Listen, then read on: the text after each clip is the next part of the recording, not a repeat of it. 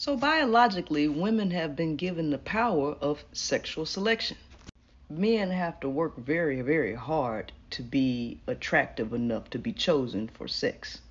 Women can just exist and get chosen for sex. This is a fact of life. So, since women are easily chosen for sex by default, and men have to work very hard to be a sexual option, sexual selection as a power choice lies in the hands of the woman. My question now is, do women really need men to make choices for them? Check this out. Hey, I got a story. Post it for me. I read a few stories that you posted that I can relate to. My daughter stopped by my house this morning to ask if her and her husband could borrow $650 till payday.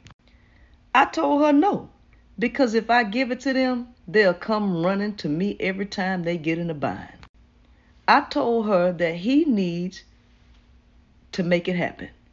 My wife, her mother, thought I was wrong for telling them no. He's a 30-year-old man that needs to learn how to take care of my daughter. I told her if he can't take care of her, she can come back home. I don't like that they live paycheck to paycheck. I'm sure if it was your daughter, you would feel the same.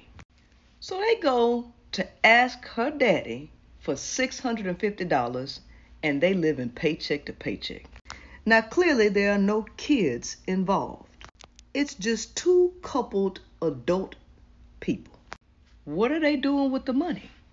Because as two adult working people, you should not be living paycheck to paycheck.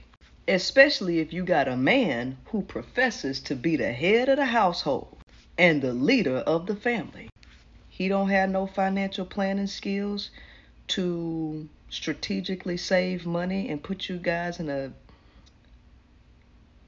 more suitable position. No, the default is for that man to be comfortable enough to let you go ask your parents to borrow some money. And the girl don't have no discernment at all.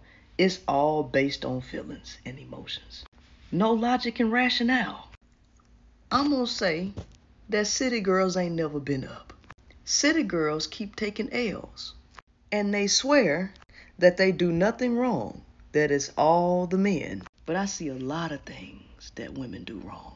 And the moment that you start pointing it out, that narcissistic behavioral pattern that they swear only belongs to men starts to show its ugly head.